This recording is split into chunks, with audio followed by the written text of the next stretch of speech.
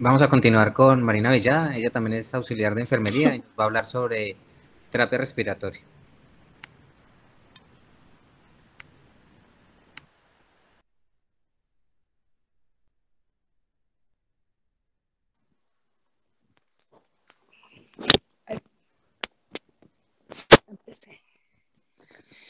Bueno, muy buenas tardes.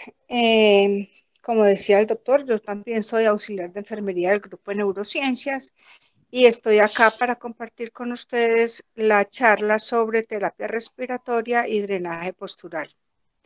Cuando hablamos de terapia respiratoria, lo que queremos desinformar es cómo podemos rehabilitar el sistema respiratorio en nuestros pacientes que tienen dificultad.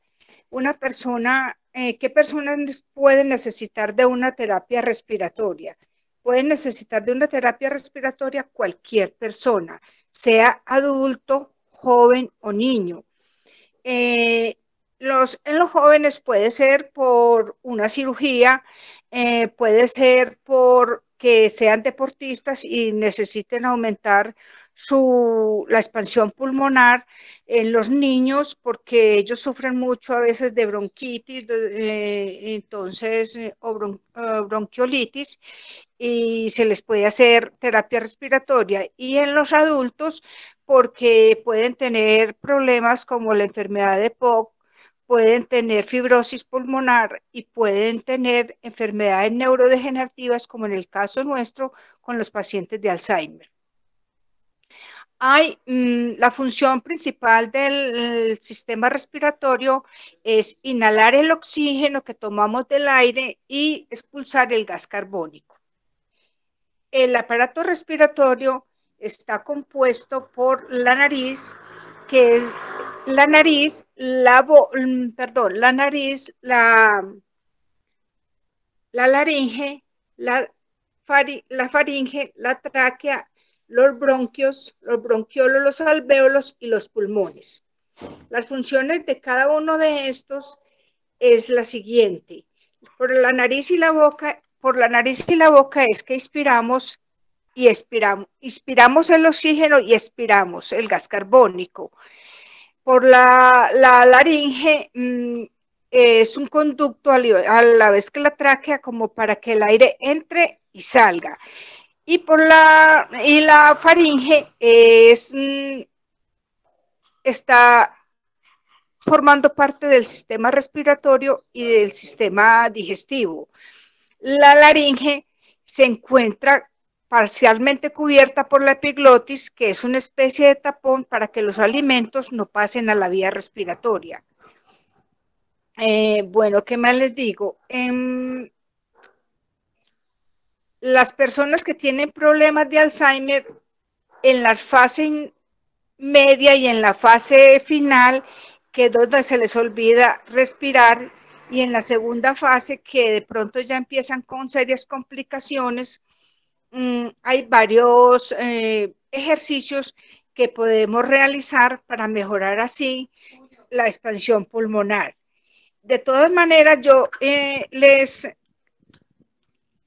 hice estos aparaticos caseros que son como para mejorar y elaborar una cánula en caso de que los pacientes lo requieran.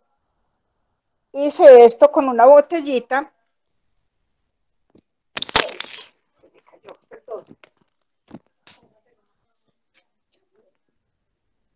Hice esto de manera casera para cuando necesitemos hacer el drenaje postural, colocarle al paciente como especie de boquilla y así evitar que nos cierre la boca. También hice este aparatico que nos sirve como para ponerlos a hacer ejercicio para tomar el aire y botar el aire. Si tenemos el espirómetro sería ideal, pero si no, podemos realizar con esto, que nos tenemos la boquilla, o con un médico, que nos sirve para mirar cómo está la capacidad, la forma de cómo ellos pueden, la capacidad pulmonar para tomar el aire y botar el aire. Otra cosa que debemos tener en cuenta son las complicaciones de un sistema respiratorio. Por ejemplo, en la respiración en los adultos es normal entre 12 y 15 si estamos en reposo, y de 18 a 20 si de pronto estamos algo agitados. Alguna de las interferencias o interacciones que puede tener el sistema respiratorio es la taquipnea, que es una respiración acelerada, puede ser por una emoción fuerte o por un ejercicio o por algún problema de salud, como una temperatura alta. También podemos tener la bradipnea, que es una respiración más disminuida por un problema del sistema nervioso central. Les voy a enseñar brevemente algunos ejercicios que nos va a servir inicialmente. Si nuestro paciente no tiene secreciones, lo podemos realizar después del baño o por más tarde, porque tenemos que tener claro que el paciente debe de tener 2 horas de ayuno para no causar de pronto un vómito.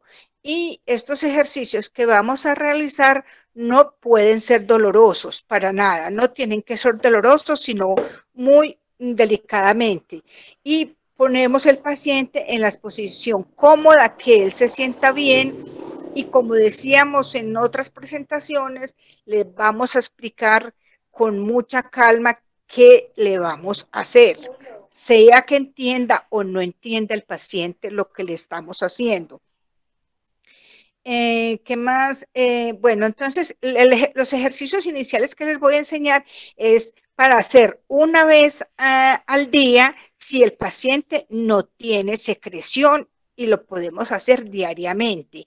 Si el paciente presenta secreciones, lo podemos hacer 2 veces al día, todos los días. Estos ejercicios iniciales son para ir movilizando secreciones de la parte inferior hacia la parte exterior, hacia arriba, y después poder hacer el drenaje postural y así liberar al paciente de las secreciones. Lo principal de una buena higiene respiratoria es mirar que al paciente le podamos dar una buena calidad de vida. ¿Qué más? Bueno, vamos a iniciar con los ejercicios y lo vamos a hacer presencial. Un momentico, por favor.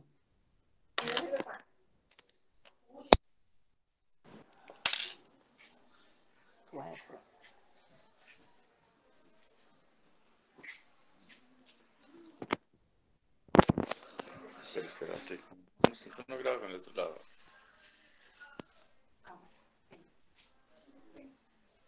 En este caso, tenemos la paciente en posición de cúbito supino y vamos a hacer movilizaciones de las secreciones, o vamos a mejorar la higiene de la respiración movilizando, haciendo estos ejercicios.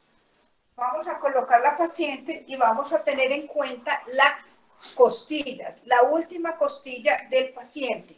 Entonces, colocamos la mano con el dedo meñique, tocamos la última costilla y podemos hacer vibraciones de esta manera en forma ascendente.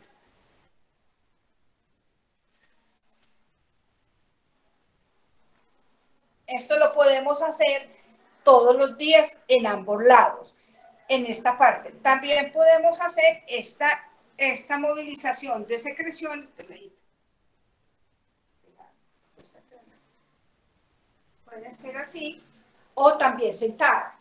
También puede ser sentada. Entonces, ¿cómo lo podemos hacer? El paciente recto, le explicamos lo que le vamos a hacer y empezamos a hacer y para eso tenemos que tensionar el músculo de la mano. Entonces empezamos a hacer estas vibraciones para ir movilizando secreciones o dando o mejorando la higiene respiratoria. Esto en ambos lados. Otra cosa que podemos hacer después es, cuando el paciente expire, inspiración y expiración, cuando esté expirando, por favor. Entonces, cuando en la expiración, aquí debajo de las costillas, vamos a hacer presión 1 o 2 segundos y soltamos. Cada vez que él expire, 1 o 2 segundos. Este ejercicio lo podemos hacer por unos 5 minutos. Luego vamos a colocar al paciente en esta posición, acostado, las almohadas. Otra. Sí.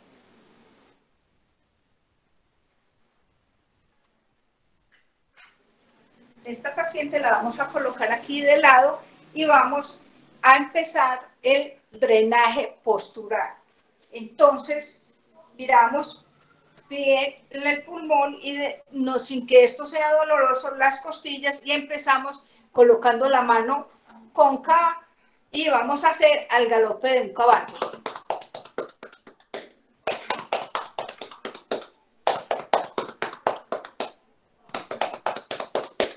Obviamente que entonces acá vamos a tener protegido al paciente con la boquilla o con una toalla para botar las secreciones. De todas formas, podemos colocar al paciente en varias posiciones, o con una almohada debajo del abdomen, o con la cabeza un poquito más colgada que el cuerpo, y hacer estos masajes. Pero antes podemos hacer el de movilización de secreciones. Eso es todo lo que tengo para compartirles. Muchas gracias. Cualquier pregunta, estoy a la orden.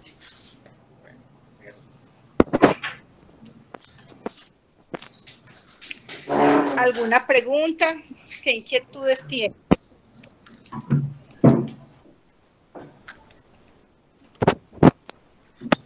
Gracias, Marinita. Bueno, con mucho gusto.